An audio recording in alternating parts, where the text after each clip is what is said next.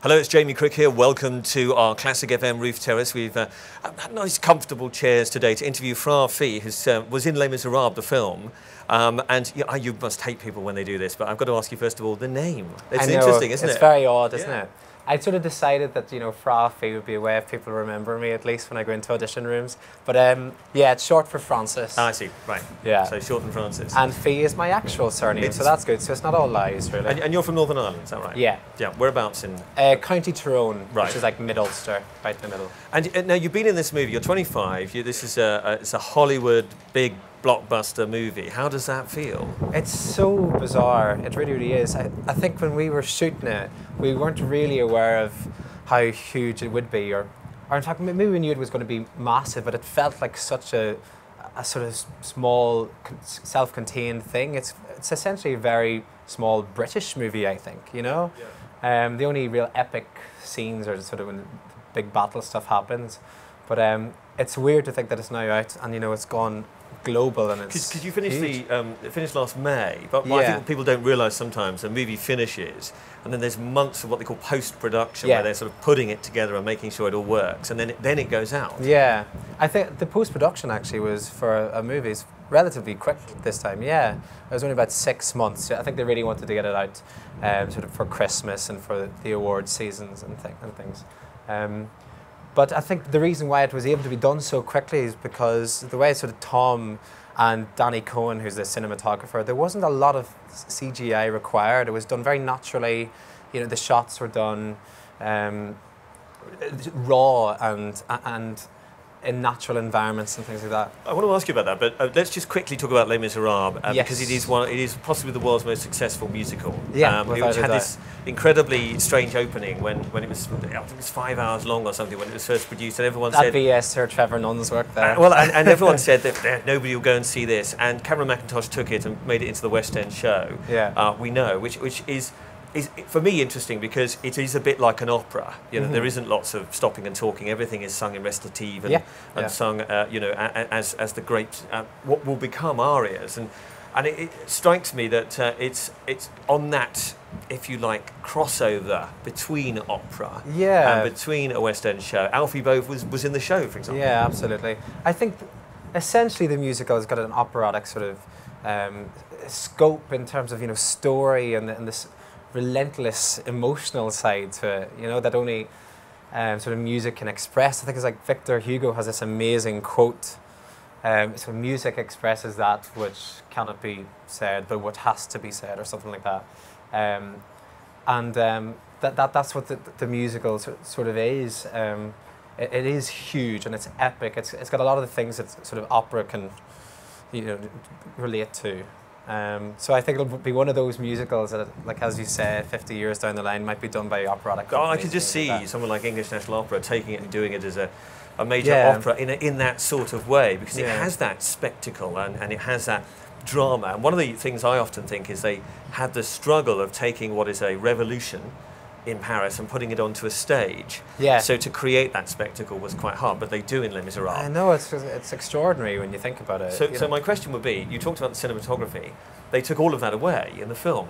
And a lot of the film was shot very close to the face. It was all about emotion. Yeah. For me, I was surprised not to have the spectacle, when of course that's much easier to do in a movie than on the stage. Yeah, I mean, this is all going to be about emotion. That's why Tom insisted on having live singing and things like that. The emotion of the story had to be sort of done properly, and I think he didn't get carried away with ridiculously huge sort of spectacular battle scenes. I mean, they're there certainly, but it doesn't become an action movie for the sake of it. It's very much got the story at the heart of it and the characters at the heart of it.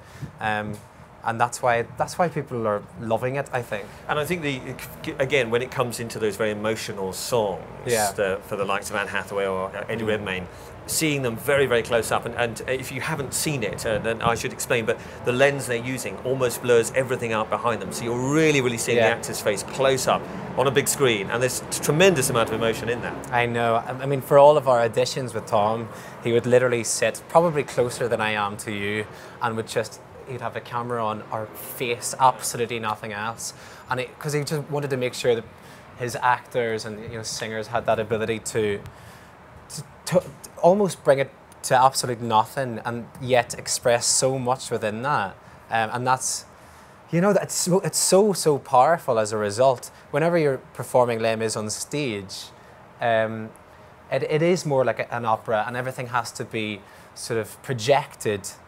In the same way that you would project your voice on stage, you need to project your emotions to the back of the theatre. In the film, it gives you this freedom to do nothing and just, That for me is one of the things I find most interesting, because that close up to these songs, which I find very emotional. When I go and see the show, you actually do get that feeling of emotion from the actors, which you couldn't possibly see from the back row of the stalls on the West End. So it's interesting. Yeah, I think why people love the show so much and why they have been loving the show is because Cameron always casts actors that have incredible voices, and we go back to this thing about it being operatic, and that's why Alfie Boe did an amazing job. He did the O2 in 6 months in town, because even if you're at the back of the stalls and you can't quite see your face, you're hearing this, incredibly emotionally sung, huge piece of music. You have been in the West End show, yeah? Yeah. So are you playing the same role in the film? No, it was nice actually. I got to change it up a bit. I played Jean Prévert and then covered the part of Marius and Andras, in fact. And I did the show with Alfie for 6 months, which was brilliant. And Marius, if you haven't seen it, is the male love interest, isn't he? Yeah. He gets the girl at the end, and Andras is the student leader. So so where do you sit in it now? Courfeyrac is sort of the right-hand man to Andras. I think Victor Hugo sort of describes him as the centre of the ABC revolutionary students.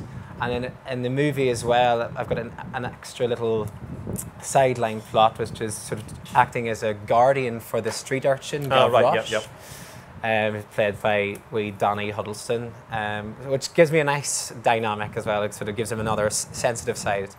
But interestingly, the part of Marius, which is done by Eddie Redmayne, we had discussed it.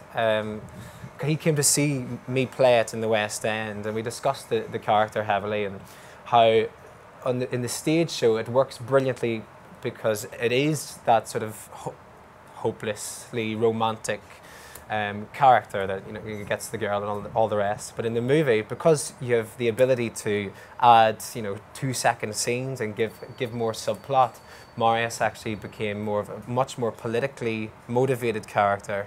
It just gives him an extra edge, which is great as well. So here you are in a major movie.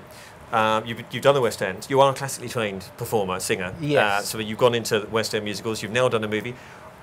How does your career look to you? Where do you go next? I'm just loving it at the moment. I feel very, very lucky.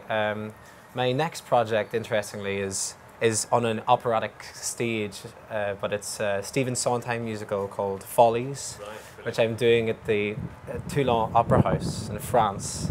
David Charles Abel who conducted lots of the big concert versions of Les Mis. He's assembled this British cast to go over there. So it'll be nice to actually take another musical, but sing it with some gusto on a big stage like that with a full orchestra. And now you've done the movie. Has that changed life a lot for you, or do people say, "Oh, you're the guy from the movie"? Weirdly enough, I was in New York last week, and I got recognised a few times just in theatre land over there, which was the most bizarre thing in the world. Because as I said, I did this in London 6 months ago, and I sort of feel as if it just belongs here, and then you go over to New York and you realise that it's actually massive everywhere. So that was really bizarre, but I seem to remember I got a free cheesecake out of it anyway. And as you've done this training as a classical singer and so on, is that a part of your career you said goodbye to with the shows and so on? I was always interested in classical music and opera growing up, and that's where my training started. But my dad is a great actor. And sort of introduced me into straight theatre and things like that from a very young age. So it was something that I always had an affinity to, and it was always in my blood. I think I always wanted to sort of merge the two, and musical theatre has been a great way to do that. And it's more of a blurry line these days with things like, you know, musicals like Follies and all of the other Sondheim repertoire, and that you're able to actually do both, which is fantastic. It's great that you came in to talk to us. It's now beginning to rain on us, so I think we It should. is. I can feel it coming on us. Thank you so much very for having me, indeed. Cheers, Jamie. thank you. Absolute pleasure.